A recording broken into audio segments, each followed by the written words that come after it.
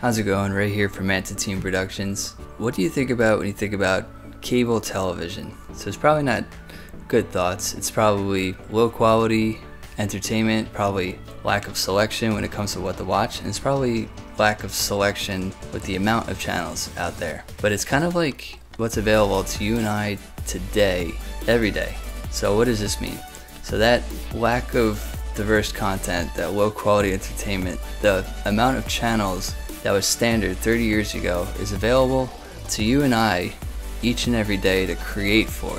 So you could post to YouTube, you could post to Facebook, you could post to LinkedIn, you could post to Instagram, all in the same day to 4 different groups using 4 different personalities or voices in what you post. So you could have an array of content lined up for your business or for yourself through your channel, through your entity, or through yourself. You could have it all ready to go. If you show up on one channel, you'll see one type of story. If you show up on another channel, you'll see another type of story.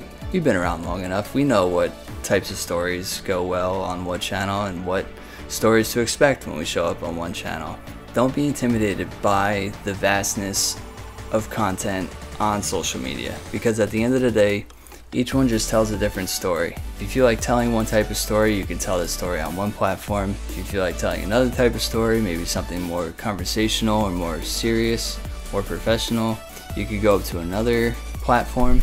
Again, don't be intimidated by the vastness of content out there, because at the end of the day, it's just you telling a story a different way for that different platform. Another reason not to be discouraged with the vastness of what to post on what social media platform is because you need to understand why it is that you are posting where you are posting. If you don't get that, you will be crushed with the amount of pressure that you put on yourself to post to one platform. So why is it that you're posting? Is it to stay present?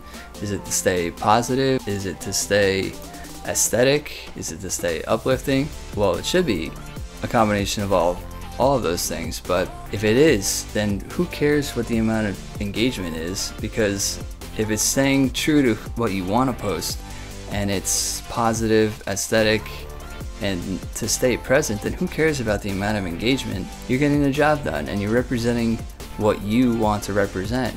And if it feels like, you know, you want to be able to get better engagement with the next post, what do? You post something that's more engaging. And the only way that works is by getting yourself out there, learning your craft, seeing what works, what doesn't work, and then tweaking along the way. So it's just taking that first step and seeing what works and what doesn't work and getting yourself out there. If the focus is on the long game, you won't get caught up in the post regardless of how good or bad you think the engagement is, because you're already thinking about the next one and the one after that and what it is that you could be changing along the way to get, you know, to where you want to be.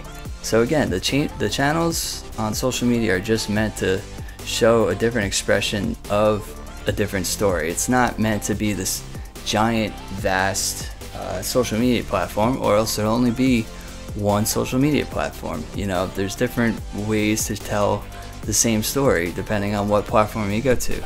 Don't get discouraged, or even on the other end of the spectrum, don't get your head filled because of the amount of engagement you get on one, if it's good or bad, because you should already be focusing on the next post and you should be in it for the long game. So until next time, thanks for listening. Keep on creating.